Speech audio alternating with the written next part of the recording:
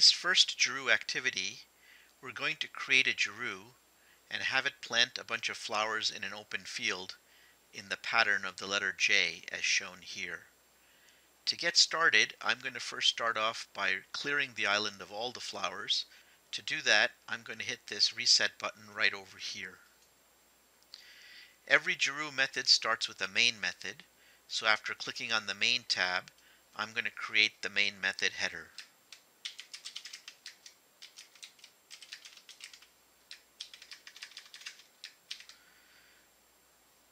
In Jeroo, every open parenthesis has to have its equivalent closing parentheses. After the word main, I'm going to use this open bracket and this close bracket.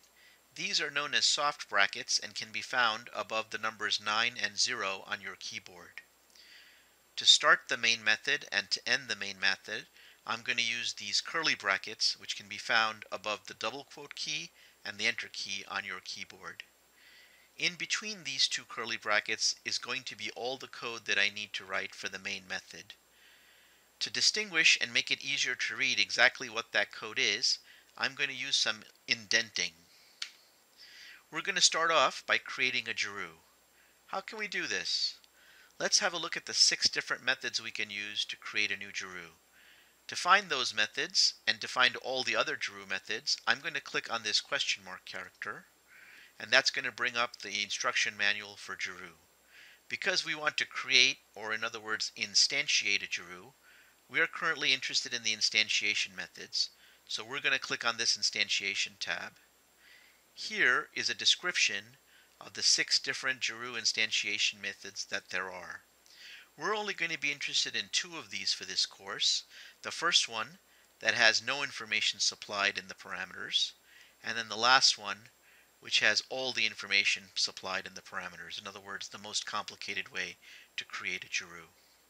Let's start off with the easier version. Let's create a Jeroo and let's see where she shows up. So over here, I'm going to say Jeroo Jill equals new Jeroo. And I'm going to use these soft brackets once again. And in Jeroo, as is also the case for Java, every line of programming either ends in a semicolon or a curly bracket. Let's run this brief little program we've created and see what we've gotten so far. So to do that, I'm going to rewind and I'm going to press the step button. And it's asking me to save the file by giving it a name. It's a good idea to save your files. That way, if you want to continue working tomorrow, you can simply reload the file so you will not have to type in all the text all over again. This particular Jeroo file I'm going to call letter J.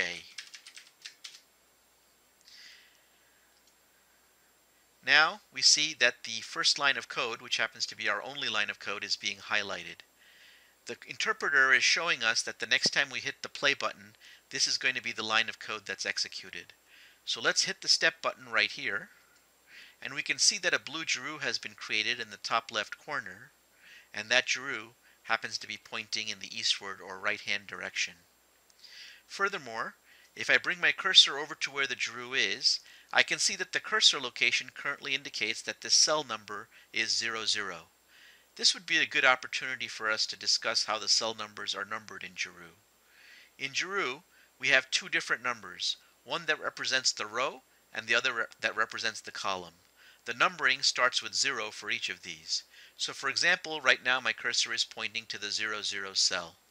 If I bring my cursor down 1 position, we see that the cursor location is now 10. The row number has changed from 0 to 1, but the column number remains at 0. If I was to look at this particular square, you can see that the row number is 0, but the column number is 5. Note that the column number being 5 indicates I'm in the 6th column, because once again, the numbering starts at 0. It turns out that creating a Jeroo using this simple instantiation method is not going to be adequate for our needs. The reason why is that we need to start the Jeroo closer to the center of the board to start our letter J. Also, we need to have the Jeroo start off life with some flowers. Down here at the bottom you can see that this particular Jeroo, which is named Jill, doesn't have any flowers. That's because we didn't give her any when she was born. So let's rewrite the instantiation method slightly. To do that, I need to first stop the program by hitting the red stop button. And now I can come in here and change the code, and I'm going to say that seems to be a better starting point for our letter J. Notice down here that the number 50 is indicating that Jill is currently in possession of 50 flowers. That should be plenty to create our letter J. To create the pattern that we want, what we're going to do is add some additional code. I'm going to stop the program. I'm going to place my cursor after the first line and hit the enter button to get a brand new line. I'm going to leave a blank line to make the program easier to read, but the interpreter or compiler will be ignoring all the blank lines in the program.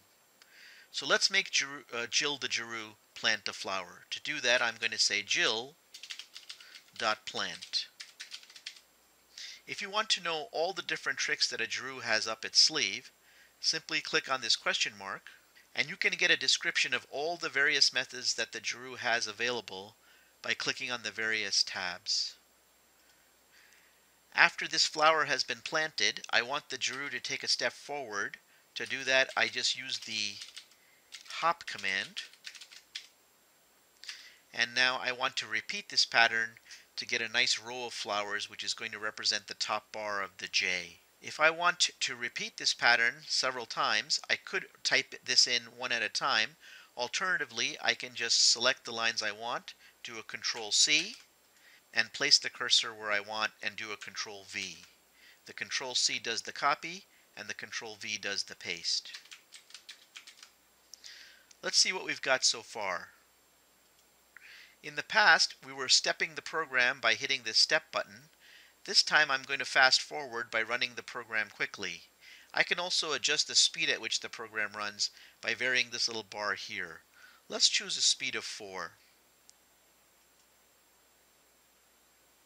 Here we see we've got a nice start to our letter J. This would be a good time to discuss the addition of some comments to the program. Comments are ignored by the compiler. However, they are useful to help the reader figure out what's going on. To create a comment in Jeroo, I use a double / like this. Now everything else I type on this line will be ignored by the compiler, but can be used to make it easier for the human reader to figure out what's going on. Since these lines of code here represent the top bar of the letter J, I'm going to indicate as such by putting in a comment to that effect.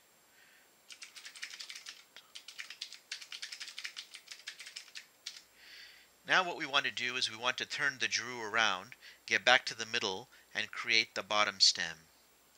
So let me do that by creating another comment here. Okay, and now we're ready to write some more code. First thing we have to do is we have to get the Jeroo to turn around completely. To do that, I can execute 2 right turns or 2 left turns. Okay, so this would be a good time to discuss what things should be capitalized and what things should not be capitalized in Jeroo. Notice that the word Jeroo is capitalized because Jeroo is a class, and it's an important rule in both Jeroo and Java that class names are capitalized. Notice also that the term right happens to be all capitalized. That's because the word right is a constant in Jeroo. Notice that the variable name Jill itself is small letters. You'll notice that if you ever look at the manual for Jeroo, the variable names are capitalized. But we discourage you from doing this because when we eventually transition over to Java, it's going to be an important rule for us that all the variable names start with a small letter. So after turning around, we need to have the Jeroo hop a few spaces back to get to the middle. So if we have it hop 3 times, that should be enough. After we get there, we need to turn left so that we can start creating the bottom stem.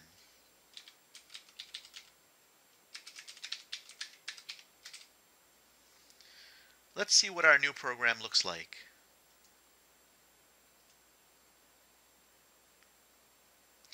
We see that the Jeroo is now properly positioned to start the downward row. We're going to stop this program here because we don't want to give away the whole show, but you have enough information available now to complete writing the letter J.